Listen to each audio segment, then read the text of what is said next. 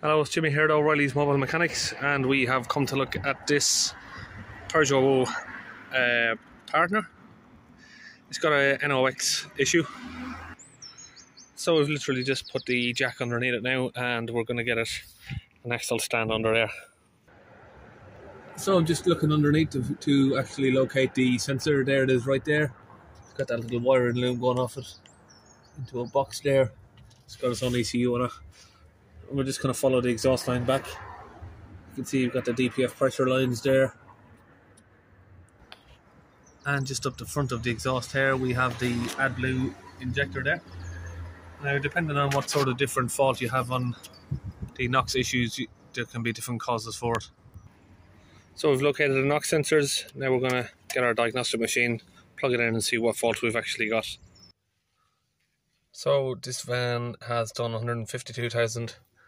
Had a few complaints about the customer. He's complained about this van. He's not very happy with it, he's saying. I didn't realise it's done so much mileage though. He was complaining that the cam belt recently snapped. Obviously they're due at 120,000 maximum. That is not due at, but due before that. And obviously he hasn't changed the cam belt, so that is going to be an expensive fix if it snaps. Okay, we'll get the diagnostic system started up. And we can run an auto scan there. Make sure we've got the ignition on. Yep.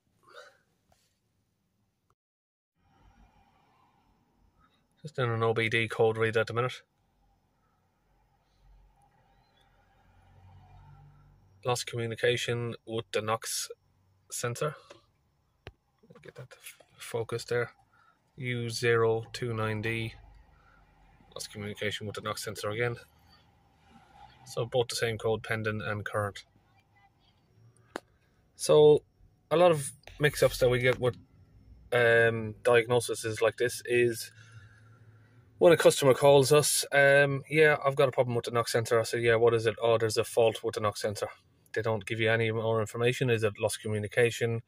Is it NOX exceedance? Is it, there's all sorts of different codes and all sorts of different types of faults you can get. So it's good to actually read what the fault is. So it's lost communication, so we know there's an electrical issue. It's not a NOX exceedance code, which would be, possibly there's a few different reasons for NOX exceedance. So your NOX is too high.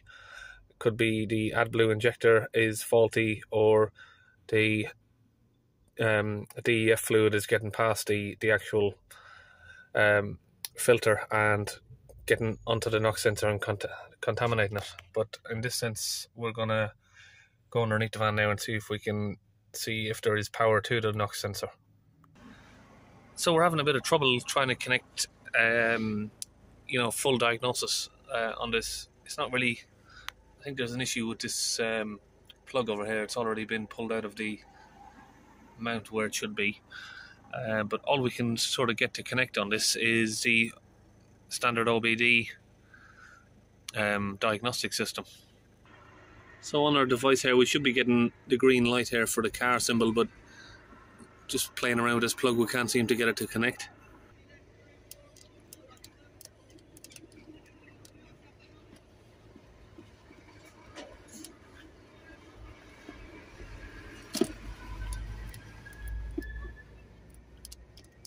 Sure some of these wires aren't loose or anything.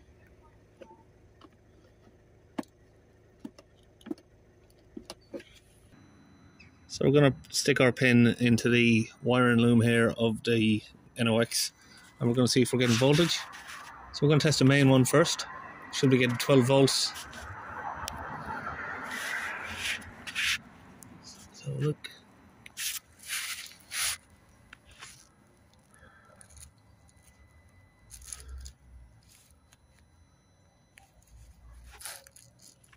Yep, we've got 12 volts on that.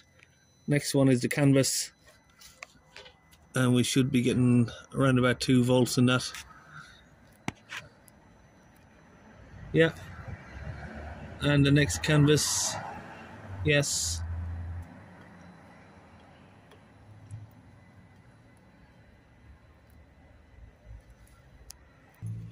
So just here we just removed that little 10mm bolt. Now we're gonna just unplug the sensor, pulling on the tab here. We've got that unplugged. So this is the harness from the vehicle. Okay, so we've got this disconnected from the actual little plastic case in here now. Just a little few clips that you pull off. And we have a 22mm crow's foot spanner. I'll show you what that looks like in case you don't know. 22mm crow's foot spanner. We're just going to get that over there. It just helps it grip a little bit better than an ordinary spanner. I'm just going to try and get this open. So we've got the old unit out. There it is. Peugeot Citroën Partner. It's got its own little ECU there built onto it. Now we shall get the new sensor plugged in, and it's already got some lubrication there already. Comes with it. So the first thing to do would be to get the sensor in, and it'll slot just right in there. As long as you get it in the right position, and then just tighten it up by hand first. So there we have it. One sensor is all plugged in, wired in, and connected up there. So we just got our tools out. Now we can let the jack down. So now we're going to delete the code. And so what would happen with the old sensor is once you delete the code and you start the van, you wouldn't get the current or permanent fault straight up, but you would get a pending code. So we'll start the van, run it for 5 minutes and see if any pending codes come back. Now I would normally go in and do an all systems scan and see if we can do any adaptations on the new sensor, but we cannot connect to this vehicle for some reason.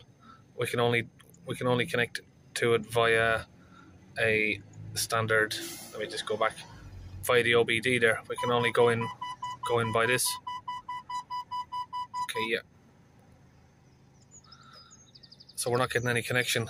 Seems to be some sort of fault with this wiring harness maybe. So we'll run the vehicle for a couple of minutes now.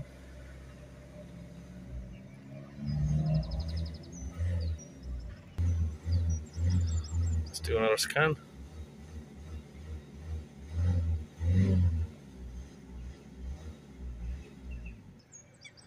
And press OK on that. DTCs.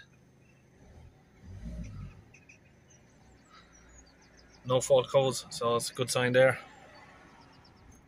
And so the difference there with pending codes and permanent codes is, with a pending code, you can, as soon as you've got a circuit issue, you'll get a pending code, but you won't get any warnings on the dashboard there.